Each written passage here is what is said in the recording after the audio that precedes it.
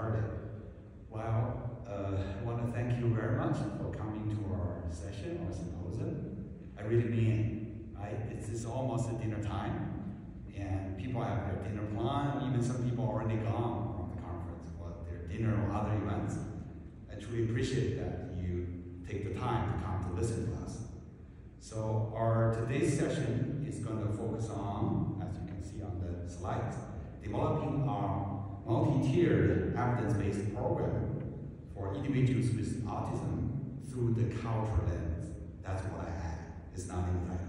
So ensuring collaboration among all stakeholders. I am Mian Wang, and I'm a professor of special education at UC Santa Barbara. It is my great pleasure as the symposium chair to welcome you and to introduce you to a line of wonderful speakers that will probably leave you in awe and amazement, as well as perhaps even wondering if all the speakers somehow discovered a way to stretch 24-hour day to accommodate their multitude of talents. So I'm going to introduce each speaker. So while I introduce them, they will just stand up so you kind of make the connection with who. So first up, I have the one and only Dr. Dimitriou from Greece. Welcome, please. Yay! It's the multifaceted polymath, I would call that, the pediatric RAM, with a resume that seems to defy the boundaries of space and time. Dr. Dimitriou holds an MD in developmental pediatrics, not to mention his other degree in political science and Middle East studies. He also did his postdoc at Yale, I believe at the Child Study Center. It's a very renowned place for pediatric training. And if that all though was not impressive enough, he also speaks a staggering 17 languages. I myself feel proud about speaking 4 languages, but he speaks 17 languages. And I wouldn't be even surprised that if Dimitris was actually maybe translating some ancient Greek text during your lunch break, just to speak about the language talent. And maybe did I mention that actually he also has 2 clinics? Yes. In 2 different countries. So this one is truly a force to be reckoned with. So you're going to learn a lot of important information on the work that he's done. Next, we have delightful Dr. Lindsay Grugat, who effortlessly juggles the roles of a board-certified behavior analyst, lecturer, and dog-walking Eugene. With over a decade of clinical experience in the field of applied behavior analysis, really Lindsay, I believe, has earned the expertise in naturalistic interventions, social skill, and pyramid magic tricks. Yeah, I'm kidding. But isn't that something, magic tricks? He will tell you more in her presentation. So now let's welcome the illustrious Dr. Sunny Kim. Dr. Kim holds a PhD in special education, disability, and risk studies from UCSB. Not only is she a board-certified behavior analyst, is also a certified in PRT, stands for Pivotal Response Treatment model. And Dr. Kim's dedication to improving the lives of individuals with behavior challenge is truly remarkable. As the program manager and the course coordinator at UC Santa Barbara, he's working very hard to ensure that the next generation of behavior analysts is equipped with the knowledge and the skill to make a difference in people's life. Last, but certainly not least, we have another wonderful speaker, Dr. Katharina Ford, also a board-certified behavior analyst and a certified PRT clinician. Dr. Ford's passion lies in training parents, educators, and professionals to to implement evidence-based practice. Armed with a BA in psychology and PhD in special education, she now is imparting her wisdom and her experience to a lot of eager minds as a lecturer at the Department of Psychological and Brain Sciences at UC Santa Barbara. Whether he's diving into the complexity of applied behavior analysis or delving into the intricacy of the human brain, Dr. Ford's expertise is both enlightening and empowering. I hope you find that in her presentation. Well, as we are embarking on this almost 2-hour-long journey of discovery and laughter, hopefully, some, let's all appreciate the fact that behind the impressive professional accomplishment and the wealth of knowledge, our speakers are human beings with a zest for life, laughter, and perhaps the occasionally well-deserved nap. So sit back, relax, and get ready to be informed, inspired, and thoroughly entertained by our brilliant speakers. Without further ado, take it away, guys.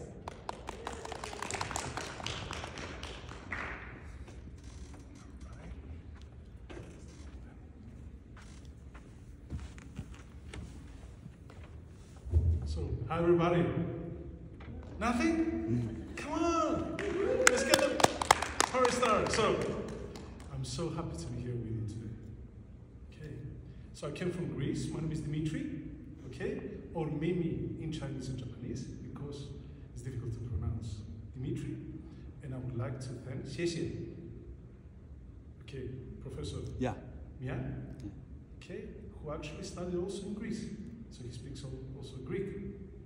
Okay, and I would like to thank my wonderful team, and foremost Dr. Sunny Kim, okay, who actually invited me to become advisory board member, UCSB in the programs.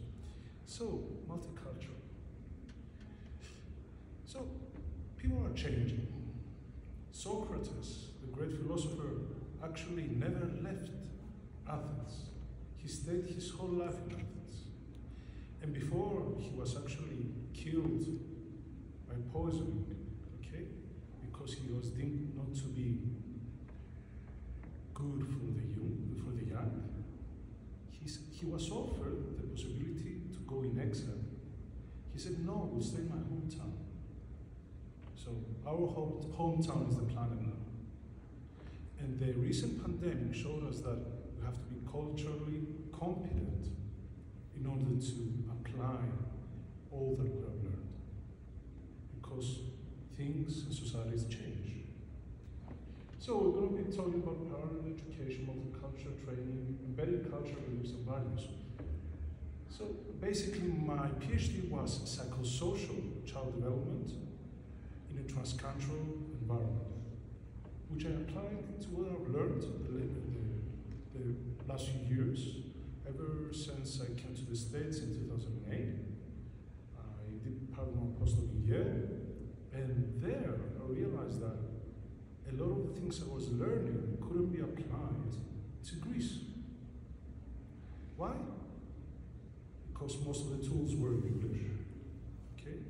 Because most of the habits, like in Vineland or anything else, that people would follow and put as goals were applicable, didn't exist at the time for Greece. For example, small things like microwaves. We wouldn't use microwaves back then. It was only 14 years ago. And when I was telling them that our teenagers should use microwaves, people were laughing. You know why? Because it was incomprehensible to them that the mother would not cook fresh food for her son. So that changed the things that I wanted to teach for other cultures, for my culture as well. Okay, I haven't been in a place, a stable place for the last 14 years. I come and go every month to the States. I teach all over the world. And I have clinics all over the world as well. So, 10% of the world's population has access to evidence-based practices such as therapy rooted in ABAI and IPRT. Recently, I was in Nepal, in Nepal. It was in January, I think. And Nepal is about India, between India and Tibet, and they have only one BCBA. Many countries in Europe have fewer than 10 BCBAs. So why is that? So that might be, for example, the lack of knowledge of the language. That might be because of the cost of the therapy and of the cost of the training. So 2 ways to view, as I say here, cultural diversity. A local therapist, familiar with the culture and language, but trying to implement an intervention that was developed in a different country. So believe me, when I went back to Greece for a brief period of time in 2009, it was really hard for me to train people in what I have learned. The terminology was simply not there, okay? And the tools we're supposed to use, we couldn't use them. The language was different, the language of therapy was different, and the language as a structure is different. And this goes the same as in Chinese, Japanese, Korean, and many other languages that don't follow the Indo-European way. Foreign therapists, like an American therapist, trying to or teach an intervention to a group with minimal familiarity with the culture and language. So for example, how does this apply to us? During the pandemic, we've been training a lot of people from abroad, like from Dubai, Middle East, and Korea, I think also, etc., and me from Turkey, from Greece, from Cyprus, lots of countries. So if you try to implement an intervention where you don't know the language, you don't know the culture, you might come up against a lot of obstacles. For example, a month ago was the Ramadan, was the Muslim holiday. So we couldn't actually have a specific kind of therapy because they wouldn't need during the whole day, okay? And for example, during certain times they had to go for prayer. And the same goes, for example, for the Greek Orthodox Easter, that we have the Lent, etc., etc. So we had other times religious things, other times language barriers, and other times things that we simply didn't expect that we would find. So when going global, never take anything for granted. Some countries, certain disciplines have taken over the autism therapy on its whole. For example, my strongest, let's say, experience was in Turkey. In Turkey, they have wonderful therapists, wonderful, but not enough speech therapists. So who has taken over the autism therapy? Special education teachers. Well, in that ground, I have to say that special education teachers were wonderful, but they didn't focus so much on communication. They focused on the cognitive elements of the education. And I was trying to explain to them that communication, as an ABAI, PRT, is not knowing what an apple is, but what people can do with the apple. How do you interact having an apple in your hand? But they thought that labeling was enough for communication, which is not. So interaction is viewed in many disciplines differently, or is not viewed at all. And the same goes for cultures. Okay? For example, in some Asian cultures, Oriental cultures, it's an insult to look someone directly in the eyes. Okay? Or to touch. So, cognitive goals did hijack our communication goals. Not all therapies are necessarily available in different countries. Some interventions or goals cannot be adapted or are deemed not appropriate in some cultures. For example, especially with tactile practices. First, adapt as therapists and try to learn as much as you can about the culture. And second, tackle the language barrier. I speak Turkish fairly fluently, and other languages like Arabic, okay, a little Chinese, a little Japanese as well, and a little Nepali. So how did that help me? Okay, we'll see that in the coming presentations. Understand the language structure in order to advance the children, because English is a very straightforward language. It has no inclinations, okay? It has very simple tenses sometimes, okay? But this doesn't apply to all languages. So you have to learn to speak the language, or at least understand how some languages work. For example, if you say I want in Greek, it's θέλω. So what's the problem with that word? The problem, as with want, is that you cannot model it easily. Why? Because it's behind the teeth. So children cannot imitate easily. So I would start my therapy with another word that people and children could imitate because they could see it. And the same goes with many other languages. Like in Turkish, it is istiyorum. In Spanish, it's quiero. So we had a lot of problems with that. Or in Russian, okay, verbs like I am don't exist. Okay? And other languages may not have plural, may not have, or may have inclinations. So the knowledge of the language is imperative. Yeah. So the dress code, okay. I found it very hard to train directly women therapists in some countries, especially Oriental countries. Okay, and in other countries, the role of the sex or the gender, okay, was inhibitory in many cases. How come? Because in some cases, women would like to be taught by women. And in some other cases, I know it sounds strange, but people wouldn't accept a woman as an instructor, would want a man as an instructor, because that's how their mentality and their culture was. It was a patriarchal society. So these things we should know beforehand, otherwise our program would not work. So when I went to Arab countries, I told them the father and the mother should always be present at the therapy and at the training.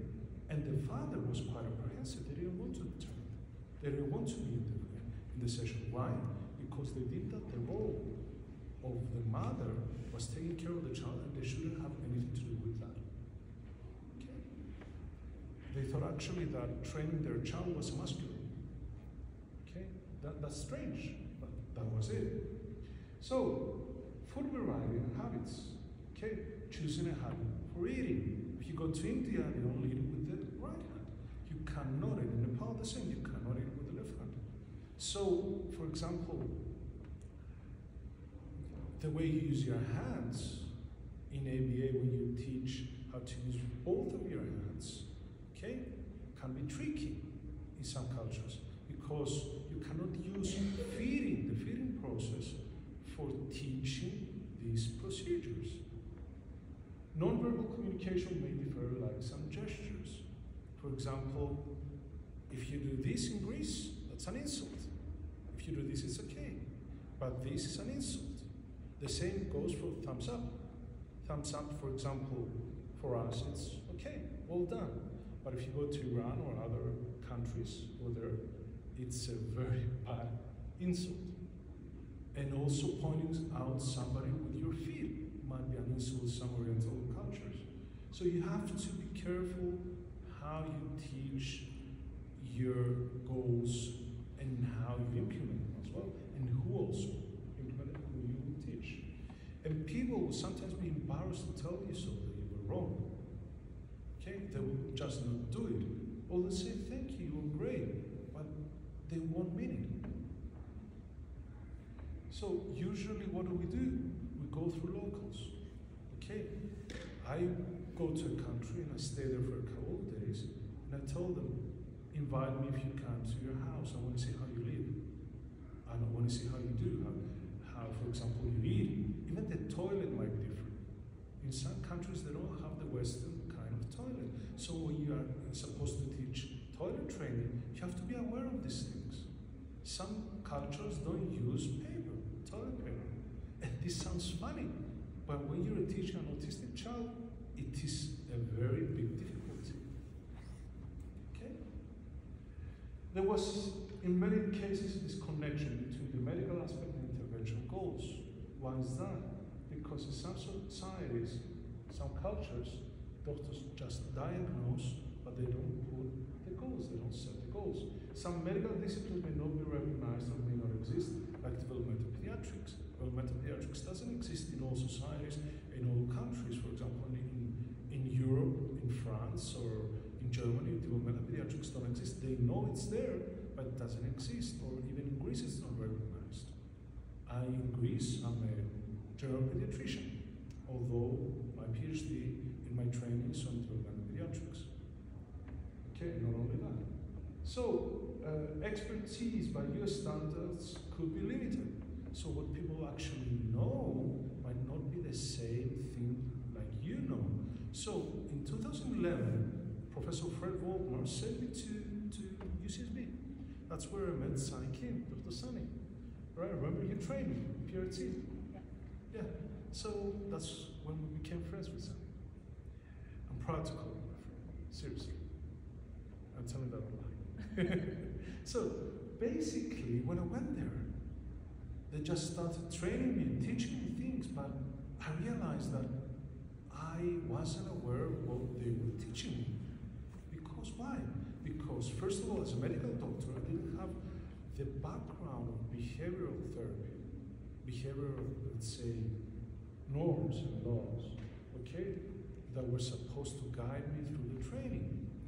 And coming from Greece, that meant that I didn't have generally the same background in ABAI especially.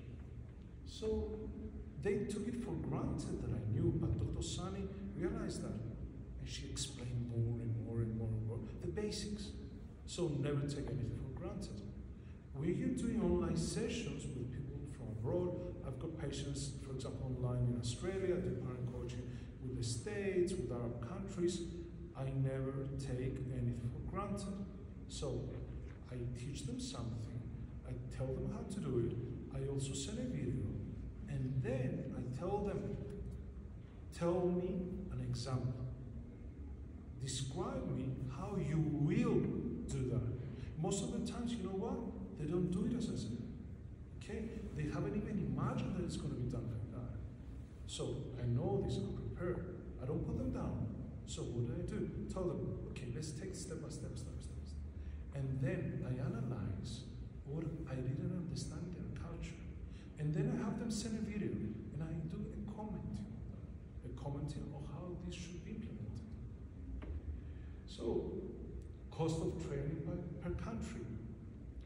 For example, in Nepal, the cost of training is between $5 and $15 US dollars. In Athens, in Greece, it's between $20 to $30. In Europe, it might be something like $50. But in New York, it's $150 to $200. Is correct? Yes? So, if somebody's going to train with you, I know we think always that we should do the best for our children, but we should consider, do they have the money to do so?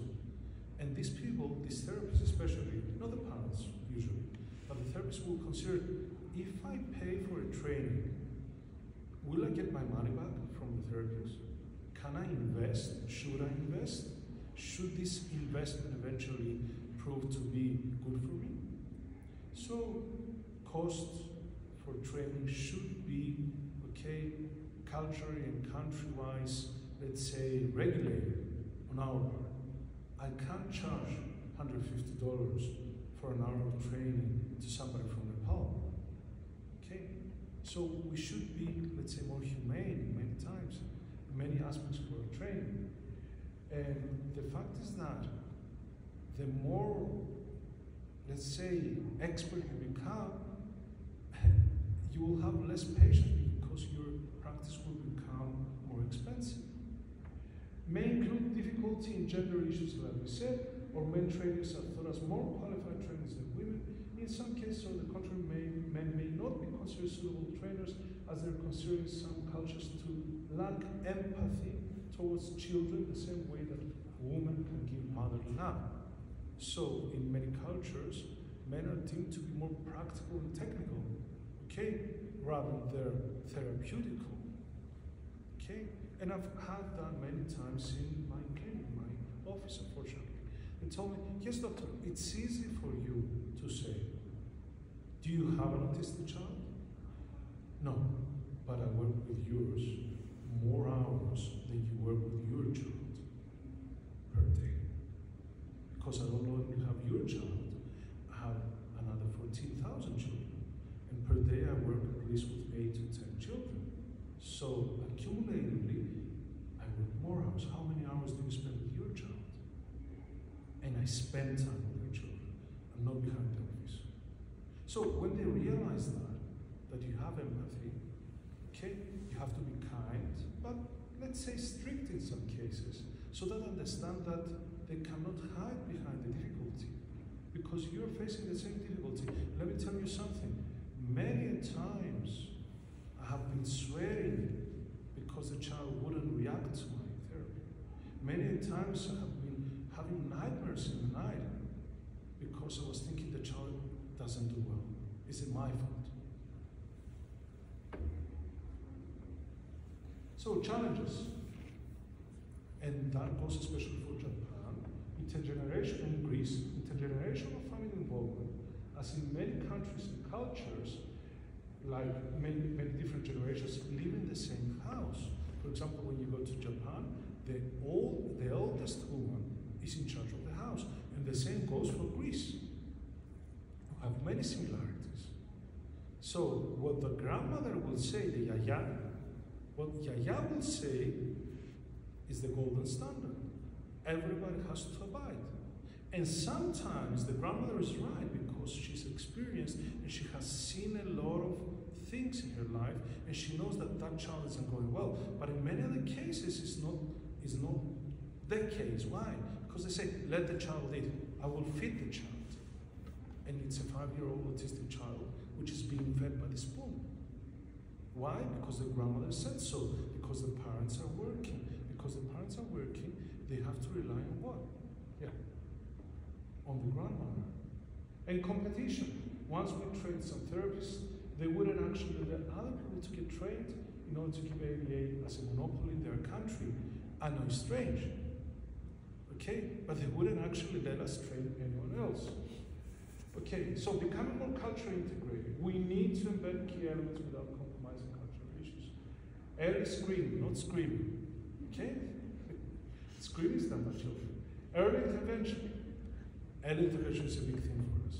Early intervention, it is a cultural thing because some cultures find it hard to believe that the child, and parents, of course, it's normal, but they find it hard to believe that the child has a problem. Diagnosis can be also a cultural thing. How? Because when I went back to Greece and I told them that autism can be diagnosed in many cases from the age of 18 months, they were telling me that you're crazy, you don't know your work. I was telling them, no, I know, and it's evidence-based.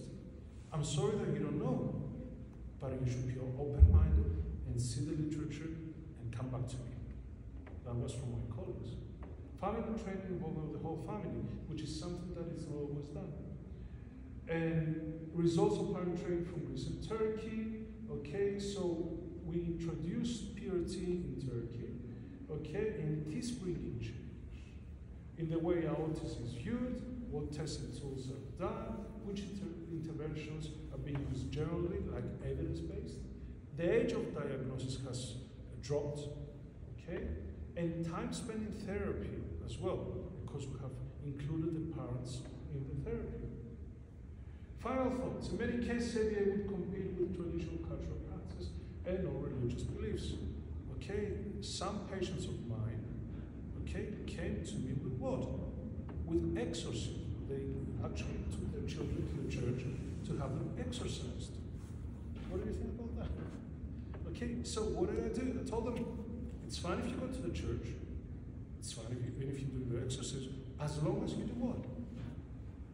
Okay, you follow also my instructions. And I talked even to the priest, okay, who told them not to leave the therapy, because in one case, they went to a monastery, they got blessed by the priest, okay, but the priest, you know what they did? They actually quitted the therapy, because they said that God will help them. And I told them, God will help you, because I believe. But the problem is that you're getting help and you can't see it. ABA or any evidence-based method can be used as well meant Trojan horse, which means that through the therapy, you can actually implement things like early intervention, early diagnosis. We should choose an ABA program which is easily adaptable in almost any setting, culture adapt to the goals, involve locals that have credibility with the populations, we said. And sometimes in ABA may fail, not because it's not good, but because it requires many resources which are not available, like money, time, expert trainings, and knowledge of languages. The language is the only, let's say, asset that you have to have, otherwise the therapy won't work if you're working with patients from abroad, like online or presential, like live. But other than that, if you inquire about the culture and they let you in and they trust you, okay, like the Chinese community in Athens, they have trusted me, then they will follow you. Okay, so I'd like to thank you once more. Okay, and I'm here for any question you may need. Any now, brief question you want to ask? We'll also save some time for the later, after full presentation, we have a Q&A, right? But if you feel you want to ask a question now, please do so. Yes.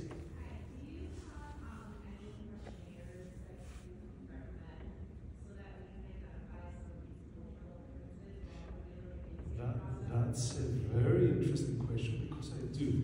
There is an acculturation index, okay, that might help you if you're living in the States.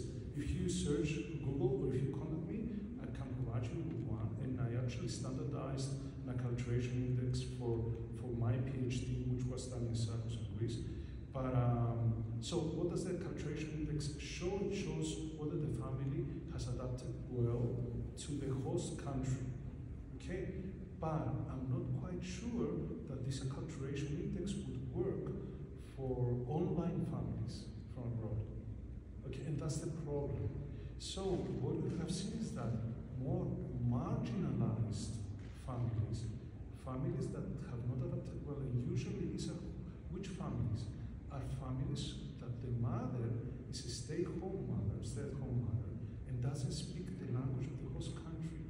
So these families do preserve their cultural values, okay, we can see that, but they're more reluctant in following, let's say, the host country's therapies in this case. They're more reluctant in following that something that is not culturally or religiously, let's say, indicated by their community. But why? Not because only of beliefs, but because, and that's interesting, that's why I like the question, because they felt that if they follow something that is out of their culture, they will not belong actually in that culture, they will be gossiped. So may I ask, where do you come from, your origins? Well, I work in Greeley here in Colorado. Yeah. We have a big Somalian population. See? There's a big Somali refugee center in Greeley. And so we're just trying to connect with the culture a little bit better, since it's not something that's Precisely. here in Colorado. So what do we use? We use a Trojan horse in this case, because Greece and Cyprus have per capita accepted the most refugees in the world lately. Okay, not from Somalia, but rather from Nigeria and other countries, and also from Syria lately. So what happens is that you can use a Trojan horse, which is food. We have found out that if you use food, like classes, you know, kitchen and stuff, and culinary stuff, they will open up to you. Okay, but they will open up to you, especially Somali refugees, because we do have some, if the teacher is a woman to woman. Okay? Most of us are. Yeah, you understand what? Yes? Is this appropriate or not? Because you have the experience. Otherwise, if you're a man, they will listen to you, they will look up to you, but they will not interact with you.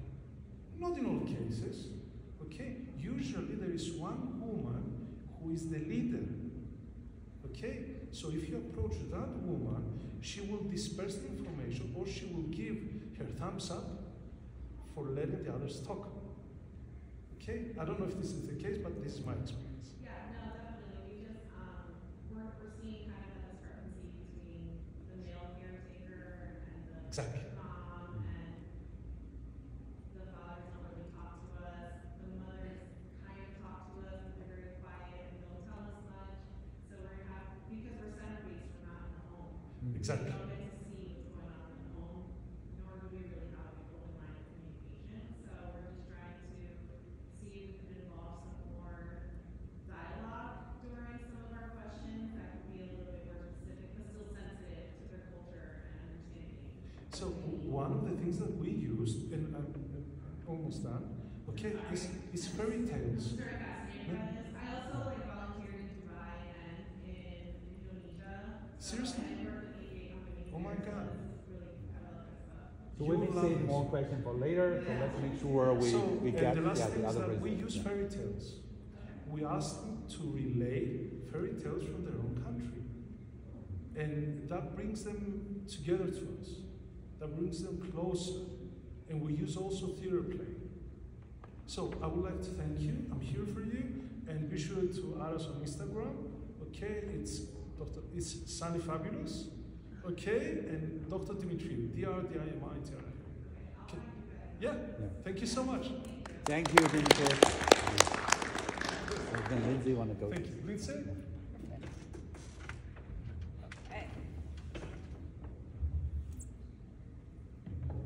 All right, hi everyone. I'm going to be talking about siblings' involvement in interventions today.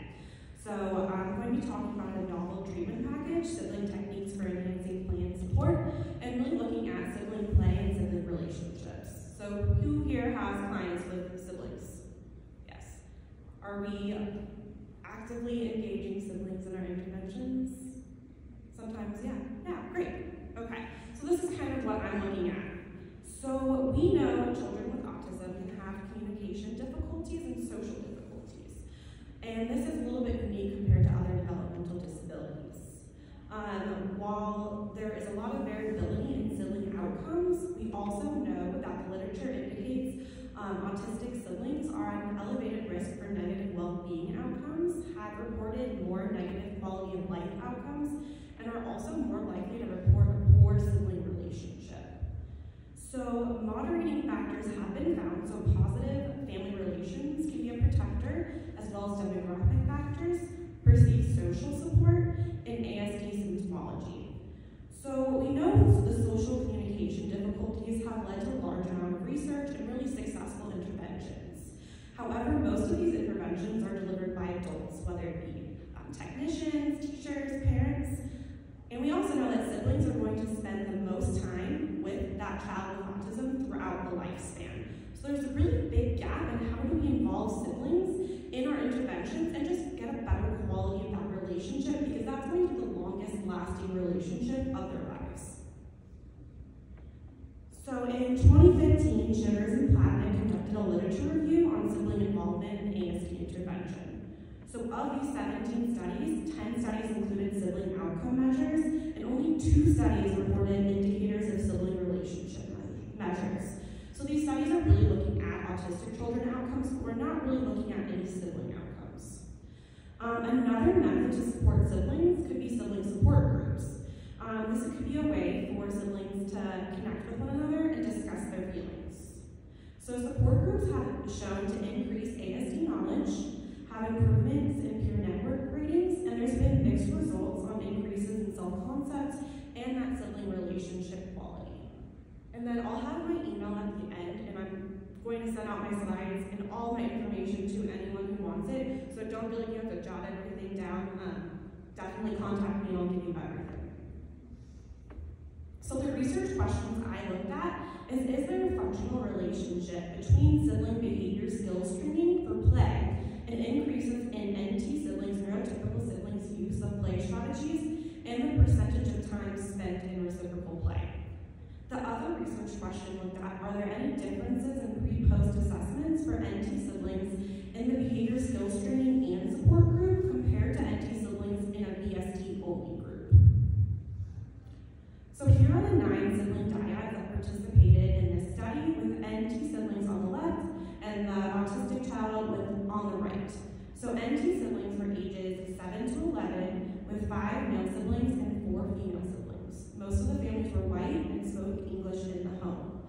Some of the sibling dyads were close in age, like Angela and Nate, or Oscar and Stanley, and other siblings had a wide age gap, like Sally and Buster, or Apu and Millhouse. So So children with ASD had a wide age range from 3 to 8.5. There was only one female in this study with autism, and there was also a large range of ASD symptomology according to the CAR scores and the Vineland scores.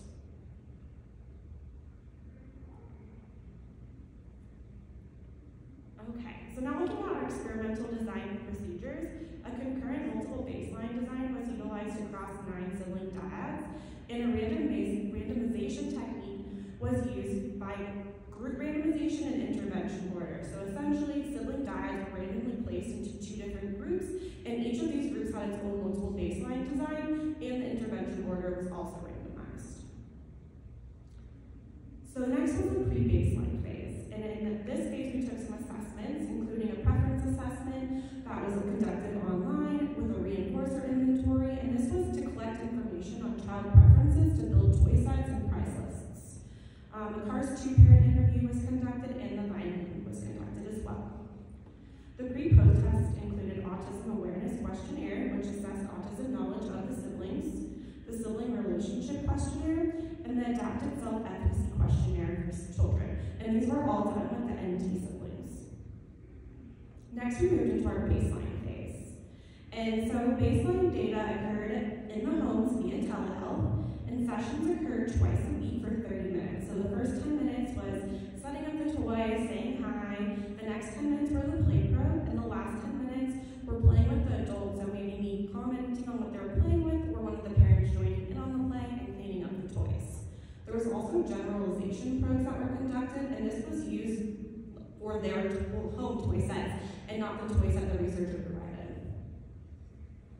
So dependent variables, what are we measuring? The first is sibling fidelity and implementation, and so it looked at the following strategies: following the child's lead or providing a choice wheel, obtaining attention before providing directions, sharing information and persisting through play, and providing praise. And this was scored using a 1-minute partial interval system. The second dependent variable was the percentage of reciprocal play, and this was defined as being within 3 feet of each other, engaged in the same activity in interdependent or shared play, and this could include handing materials, taking turns, or talking about the same activity.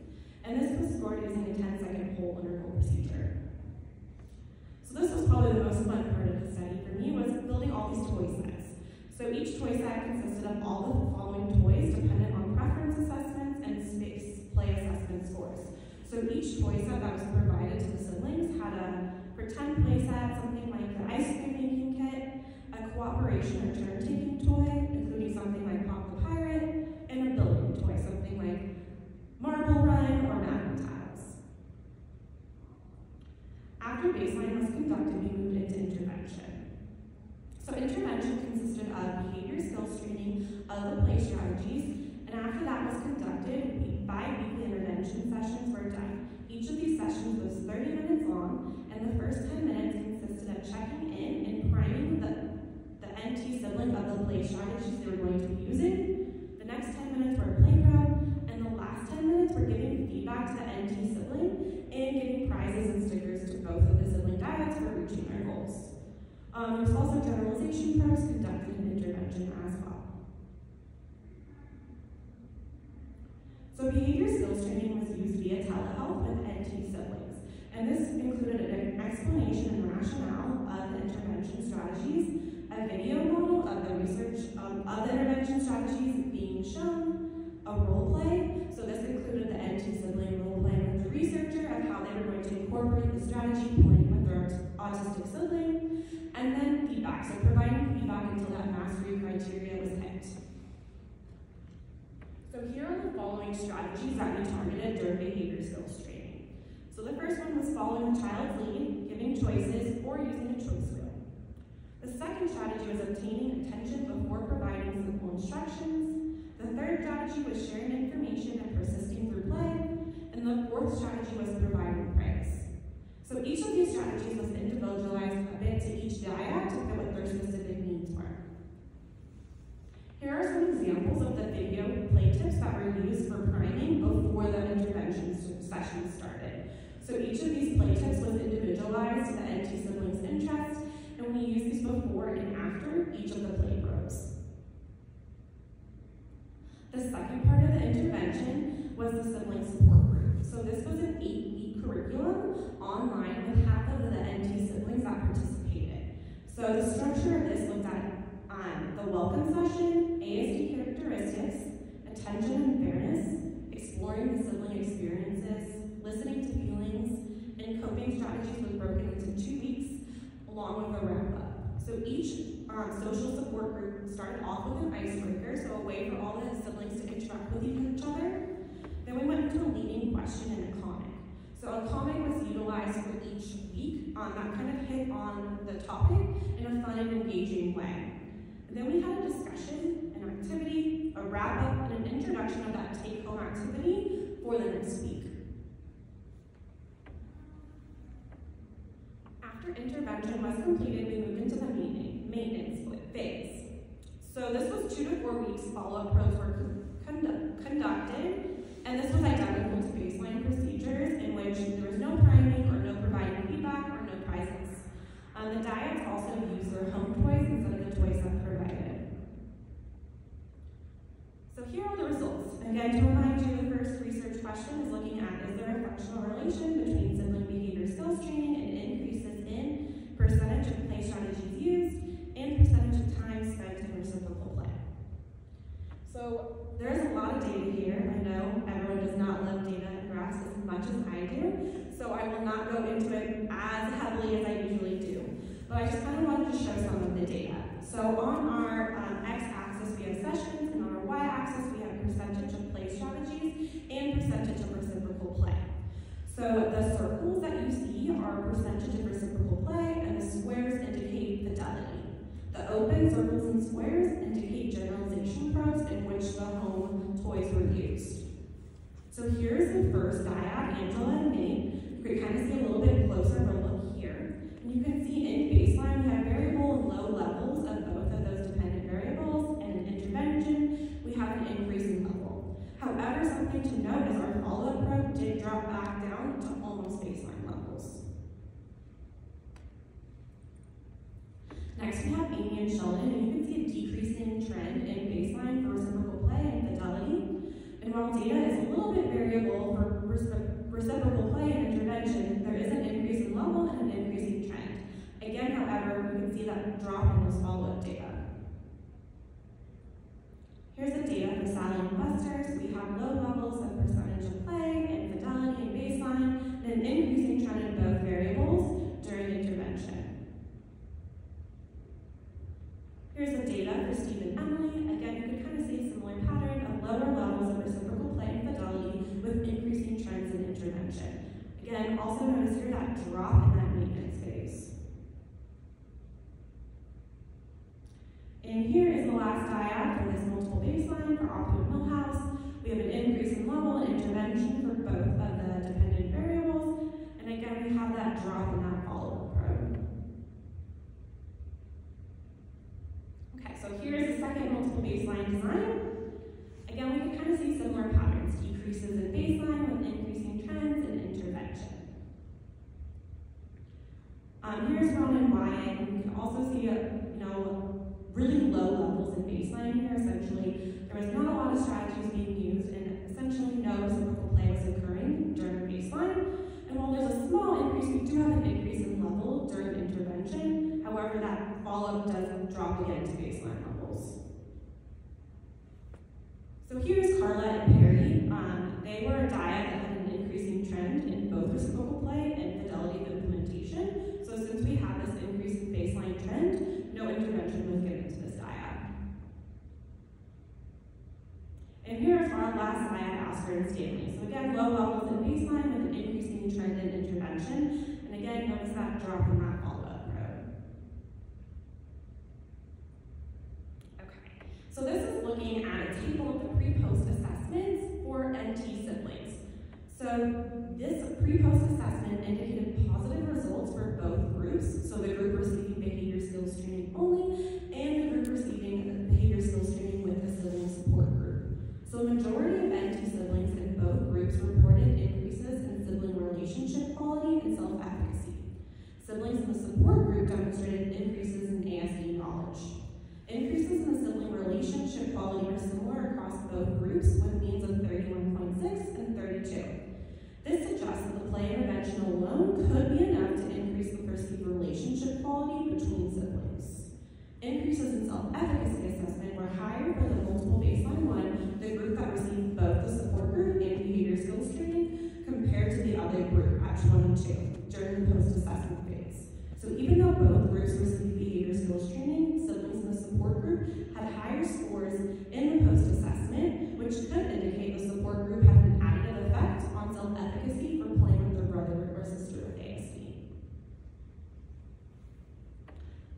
So now coming to the discussion. So preliminary findings suggest there's a functional relation between the play intervention and increases in reciprocal play, as well as fidelity and implementation for NT siblings. In terms of the support group, the findings were rated overall positive for both NT siblings and parents in the direction of acceptable, effective, and feasible. So limitations and future directions. So one of the limitations that I really noticed, really want to work on in the future, is there's that decrease in the level of siblings' behaviors and fidelity of implementation and percentage of reciprocal play during that follow-up probe. So what is happening during that maintenance time that's making that, dependent variable drop? One suggestion or something I want to look at is the priming or the availability of play tips as visual prompts may be pertinent for NT siblings to maintain the use of play strategies. So remember, these children are ages 5 to 11, so we might need to have extra supports built in, just as that, layer of support throughout. Parents and NT siblings also self-reported not using the play tips outside the research sessions often. So something we want to really look at is how can we increase this family involvement outside of these research intervention sessions. So I really think there is a dire need to include parents within this training. So training parents on how to kind of have a sibling cooperation and play might be a really important next step to really maintain those skills that we were seeing in intervention. Okay, here are my references. And then here's my email. So I'll keep this up for a little bit. Feel free to email me. I have a ton of materials. I'll email you the slides as well. And thank you. Any quick questions before we move to the next speaker, or you want to hold off? Yeah, go ahead. I'm not super familiar with PCIT. I have a lot of friends going through it.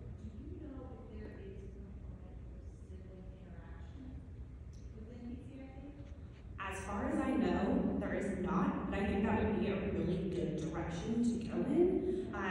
Essentially, I think those strategies are simple enough where we could really make them simpler for siblings to be able to engage in readily, easily. And then also parents are getting trained in the same methods. It might also help with that, generalization and maintenance of the skills. So I think that's a really great idea.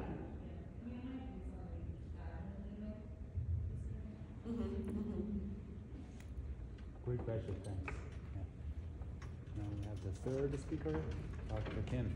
Hi everyone, my name is Sunny Kim and I'm so excited to be here today to talk about one of my favorite topics, which is targeting social skills, but really how do we help our kids socialize and how do we ensure generalization? Before I get started on this topic, I do want to say socialization is really hard and it's tiring. I mean, being at this conference the last 3 days, I'm like, I have to practice what I preach. I have to be social, I have to network, I have to say hi to people. And I better do it because I make my clients do it. I make my students with autism do it. So if they're being forced to do it, I better do that as well. So this was my dissertation for paraprofessional training because one of the things I noticed is I can go into the school setting, I can put these amazing interventions, but it's not generalizing. So how can I get our students to socialize and how can I get that to stick within the school system? So with that being said, paraprofessionals, they're great, fantastic resources that are oftentimes being underutilized. Interestingly, due to the increase in students with autism entering public school settings since 1992, I think there's over like an 800% increase in the United States with students with autism, entering public schools. That means we have seen a huge increase in the use and utilization of paraprofessionals. Unfortunately, there's a ton of literature that states that we're underutilizing these paraeducators, especially when paraeducators are assigned to be one-to-one support staff for these students. Specifically, there's one article that was published in 2015 where they compared the effects of paraprofessionals, where if paraprofessionals were specifically assigned to students with autism, like so they're one-to-one for that one student, they're being utilized maybe about 50 to 55% of the time. So that means anywhere from 45 to 50% of the time, we're underutilizing the paras. And what are the paras doing when we're not utilizing them? They're usually on their phone, or they're doodling, they're kind of not really doing their job. So that's an issue. Whereas that same study found when paras are assigned to work with a group of students, their effectiveness goes up 97, 98% of the time. Something to think about. Additionally, as we've seen the role of paraprofessionals, as we've seen a great influx of the use of paraprofessionals, the role of these paraeducators have changed since 1992. Maybe in the early 90s, paras were responsible for supporting the academic needs, but now with all these litigations happening, paras are responsible for providing ABAI-based services, providing academic support, providing social support, even some health-related support. So paraeducators have quite a bit of responsibility when it comes to supporting our students. Unfortunately, even though the role and the responsibilities of these paraeducators have shifted, there's not a lot of training for these paraeducators. Research has really well documented that this is an ongoing issue. Paraeducators go get assigned, and it's like, they make the least amount of money in the public school settings or even in private schools, and yet they're given one of the most challenging roles with very little support and supervision. I was talking to an RBT recently, and she said, I did the 40-hour training. I was so excited. I show up to my first day, and I quit because this child was so aggressive. I had no idea how to support this student, and my BCBA was nowhere to be seen, and I was crying. And I'm like the third RBT working with the student this school year. And why? It's because we're not properly supporting them, so that's an issue. And one of the things that I see is, I do a lot of school-based consultation, and when I go to the schools, I can exactly pinpoint which students are special ed students. Because the paraeducators are like their glue. They're like right there. It's like, oh, okay, you probably have autism because your para is right next to you, and they're like their shadow. And how is that going to help in terms of the socialization, between students with ASD and their, typically developing peers? It's not really going to help. So with all of these issues in mind, I wanted to, really assess, can we train paraprofessionals? Can we train them to fidelity, really to target that social piece? And I think socialization, and maybe I'm biased because, for me, I think socialization is so important, and it's actually well documented in the literature that social communication is what's really going to help our students after school, whether they're getting a job, whether it's being in a relationship. It's really that social communication skill that's really going to help them be successful later on in life. And it's so unfortunate when I work with high school students, middle school students, where their social skills, it's like, how come we didn't work on this when you were in kindergarten? How come we didn't work on this when you were in first grade? And by the time they're in 10th grade, 11th grade, I have a lot of students that are really severely depressed, or that they have suicidal ideation. And all of it comes back to having poor social skills, not knowing how to make friends. It's, doing this line of research for over the last 10 years, I've gone into school settings and I've seen my clients get bullied by their peers. Awful comments like, oh, you're so weird, no one wants to hang out with you, things like that. And I'm like, dude, I'm standing right here. I can't believe you're actually saying those comments. So I think targeting the social skills early on is so important, but unfortunately the reality is in schools, it's kind of like a second thought. It's like the afterthought. It's like, no, we need to focus on the math, we need to focus on the reading skills, we need to focus on, the writing skills. I'm like, okay, that's all great, but if they have poor social skills, how are they going to have a relationship? How are they going to hold a job? How are they going to be successful outside of the educational sector? You can be the smartest person, but if you have poor social skills, you're going to have a hard time outside of the school bubble. So with that, I really wanted to, see, can I train paraprofessionals to really focus on the social skills for students with autism and teach them the appropriate social skills so that they can have friends, so that they know how to communicate, they understand what it means to have true friendship.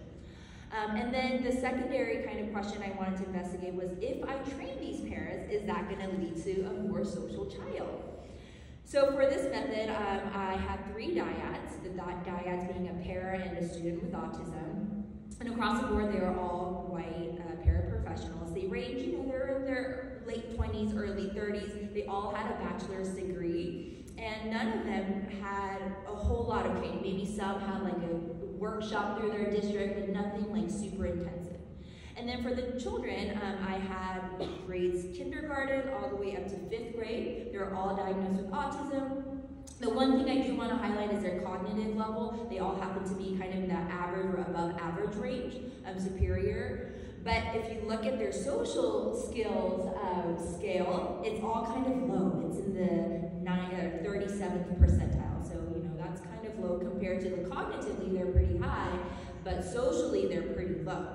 And so I really wanted to take their preferred interests. So can I take children with autism's preferred interests and incorporate that into a fun social activity that the parents can actually facilitate?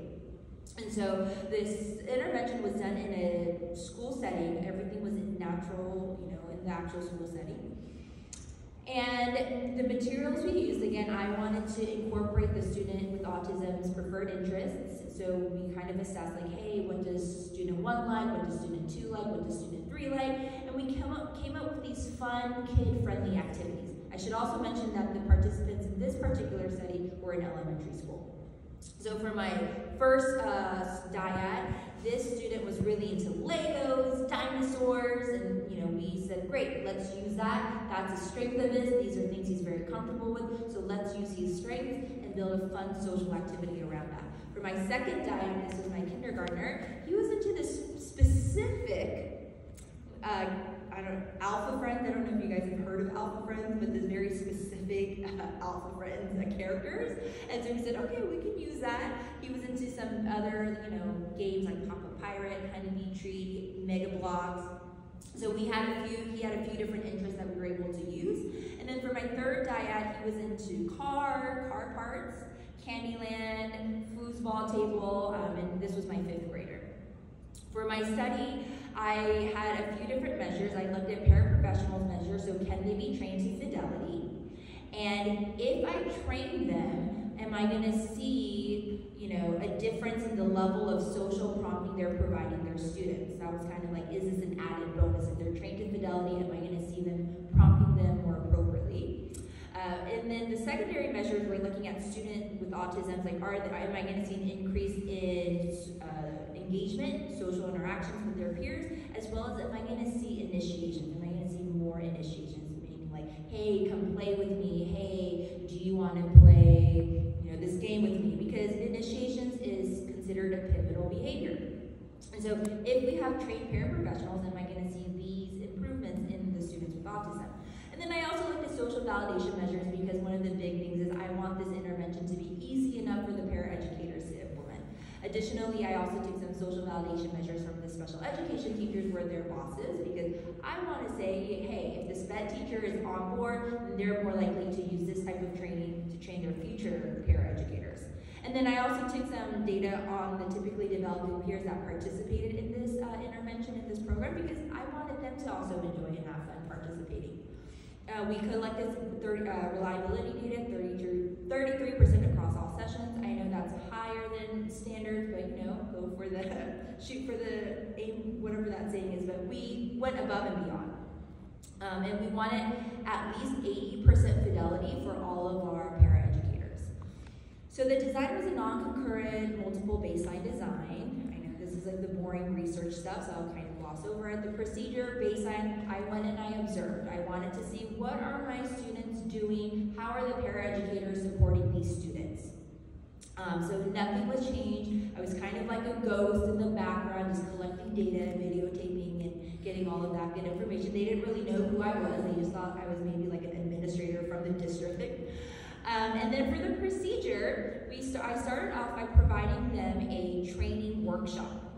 The training workshop was 90 minutes, and in some instances I did have to break it up into 2 training workshops because of the union and the whole, like teacher or paraeducators have specific amount of time.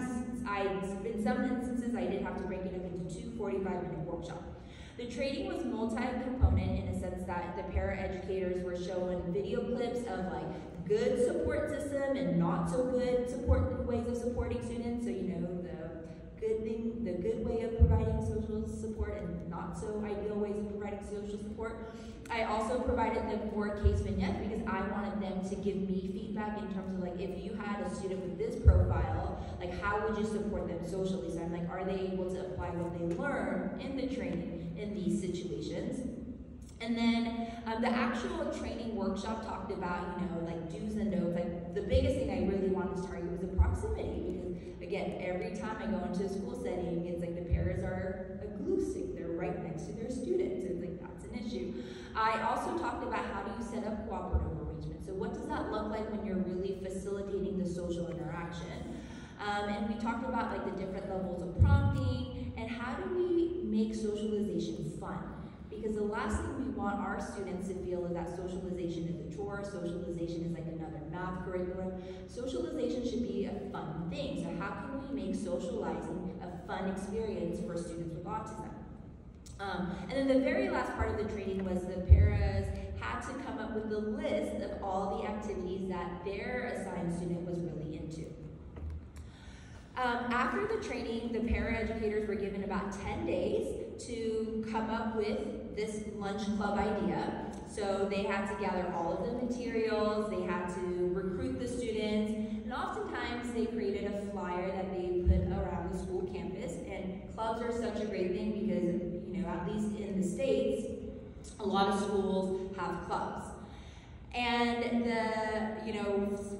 some instances we've had to add sign-up sheets because, I've had some of these clubs where I have 30 elementary students coming and I'm like, oh, that's way too many kids, And so we definitely had to create a sign-up sheet just to kind of limit the number of students that would want to participate. Sometimes we would announce it to the class, but we tried to make it available to the entire grade, sometimes maybe to the entire school, but we also learned that if you make this fun activity available to the entire school, then like I said, you'll get like 50 students wanting to participate. So after the training, the initial training, they were given 10 days. They had to gather all the materials. They had to figure out, okay, how do I set up cooperative arrangements? Because that's something that was covered in the workshop. So they were given all of that time. So then 10 days later, I went and I observed. I took data. Is their proximity level appropriate? Did they set up and maintain cooperative arrangements? Are they prompting appropriately? So I was looking and assessing for all of these skill sets. If they met fidelity that first time I observed, then I'm like, awesome, I gave them feedback, and I went back and I observed again, and if they met fidelity for 3 consecutive times, then I considered them to be trained in this, setting up the social interventions. If they did not meet fidelity, then I had to give them corrective feedback. I modeled how to do it, gave them some suggestions, they had to tweak it, and that was repeated until they were able to meet fidelity for 3 consecutive observations. After that, I did 3 weeks later, I did a follow-up to see if they were still maintaining fidelity. And then I wanted to see were they able to generalize to other skills, specifically more for paraprofessionals, all of the paraprofessionals. So if they're able to set up this type of social intervention, are they able to set up other types of social activities for their students? So here's the results. So my paraprofessional 1 and paraprofessional 2 were able to quickly meet fidelity of implementation, and both paraprofessional 1 and paraprofessional 3, she was able to maintain fidelity and she was able to generalize it to other activities, so that was fantastic. My paraprofessional 2, she needed a little more support, a little bit more training, so she had a hard time meeting fidelity of implementation, but essentially with a few additional support, she eventually met fidelity and she was able to maintain fidelity of implementation. Paraprofessional 1, she did great. She was able to meet fidelity, and she was able to, maintain it, but she wasn't able to quite generalize it to other skills. It was better than baseline, because baseline was completely 0, but it wasn't at that fidelity level that I wanted to see. In terms of the social prompting by parents, this isn't something that I'm intentionally measuring, but surprisingly, to my surprise, all 3 paraprofessionals, their level of social prompting improved, meaning that they're now able to prompt the students like, hey, like this kid looks like he wants to play with you, let's go interact with this kid, or hey, you know, hey buddy, like our friend Johnny wants to play, let's all play together. So they are now starting to prompt both the student with autism and their typically developing peers to socialize with one another, which is an added bonus. When I gave out the social validity questionnaire, one of the big things I wanted to look was, how much do you like working in this field? And all 3 said, you know, they like it. They really love working in this field, as indicated by a rating of 1. And I asked, you know, how happy are you in general? And they all said they're, you know, somewhat happy to not happy. So it's interesting because they love working in this field, but their happiness was, you know, kind of in the middle. Additionally, then I asked, you know, in terms of this specific training, how do you view it? And they all, you know, Para 1 said, and I asked, you know, what was the most helpful part of this training? Para 1 said, I feel that the most helpful part of this training was the feedback and tips. Para 2 said feedback and extra tips, and Para 3 were activity suggestions. So this suggests that, in general, paras need some guidance. They need some support in terms of what types of activities would encourage good social interactions. And if we can give those suggestions, then they can actually implement it. I also gave out a questionnaire to the special education teacher, usually the case managers, because they're in charge of the paraeducators in general. And I wanted to read some quotes that these paraeducators said. What is your opinion on these individualized lunch clubs? The first teacher said it works very well for the student with special need, as well as their typical peers. Upper elementary students tend to lose interest in the playground activities and need something to do with structure that engage them. It is easy to implement to encourage peer interaction and gives the adults a clear focus on how to assist them. And I think that summarized, you know, the intent of my research, right? I wanted to create that something easy enough to implement, but that's going to ensure positive social interactions between students with autism and their typically developing peers. The second SPED teacher said, these lunch clubs are fantastic. It gives all students a chance to expand their social skills and to know others in a fun way. I think it's a very effective and positive way for students to have semi-structured peer interactions. The very last SPED teacher said, these clubs are an important investment in bridging the gap between typical peers and students in special education. So that was very, you know, all of these were very powerful statements that the SPED teachers made, because it's indicative that they're more likely to then train their future paraeducators to be able to implement it. In fact, I have a great anecdotal story. So one of the paras and SPED team, they loved it so much that their entire school decided to adopt this model. And so they have a weekly schedule of structured activities for all students to participate in. And I thought that was fantastic. And this school did their own research, and they found that when they provide 2 to 3 different structured activities during recess time, it lowers the injuries that are happening on the playground. Because students are now, like, we get maybe 30 to 40% of students now engaged in these structured activities, so that reduces the liability of these students getting hurt out on the playground. So I thought that was some cool anecdotal data. In terms of students with autism, I wanted to look at, are they now, like, if they have better trained paras, are we going to see improved social engagement? And that's exactly what we saw. So the gray bars really depict the typical range, typical range of social engagement. And we want all of our students to ideally fall within that gray range. As you can see, for participants, for student 1 and 3, they were able to reach that typical level of engagement. Participant 2 kind of struggled, but it was an improving trend. Same results with the initiations. In fact, all 3 participants ended up reaching that typical range of initiation, so that was really exciting. When I surveyed the students with autism, they all said they love having the lunch club, and it all makes them feel very happy when they're able to participate in this type of activity. I also surveyed the typically developing peers that did participate in these activities, and it was the same response. They all loved it, it was fun, and it made them feel happy. So that's very good validation from the consumers. So I'm gonna show you a clip of what this looks like. So the first clip is baseline, it's a para and student dyad, and you're gonna see, please notice the proximity issues, please notice what the student with autism is doing, and then it's gonna go into the kind of like post-intervention, like once the para is trained, notice how well the para has generalized the skills and the student is socializing, and you can't really see the para in the second